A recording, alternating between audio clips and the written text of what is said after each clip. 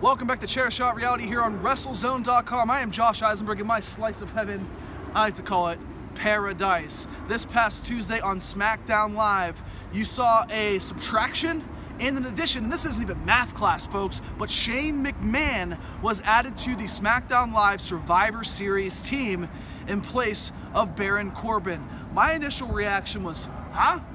What? Shane McMahon, a guy who has only had one match in the calendar year and one match really in about 8 years, is going to be added to this team of SmackDown Live superstars to compete against Raw. My first thought was, I'm not sure, I don't understand it, but then I started to dissect it. I started to think about it a little bit more. Well, WWE isn't putting really big stipulations on the line for these Raw and SmackDown matches. Yes, you have the Dolph Ziggler, Sami Zayn Intercontinental Championship match, and then you also have the Cruiserweight stipulation. But this match lacked something. It lacked intrigue, it lacked interest, and it lacked big names.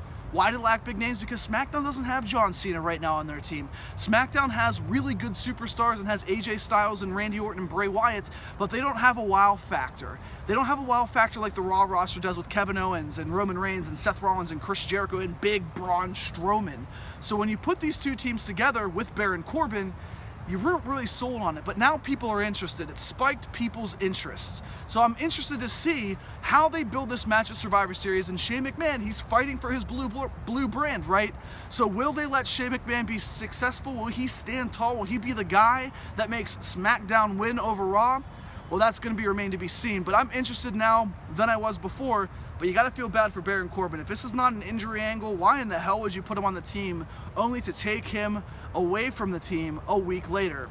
So those are my thoughts. But guys, I want to toss it to you back in studio. Justin, Juice, is Shane McMahon being added means that SmackDown had no better option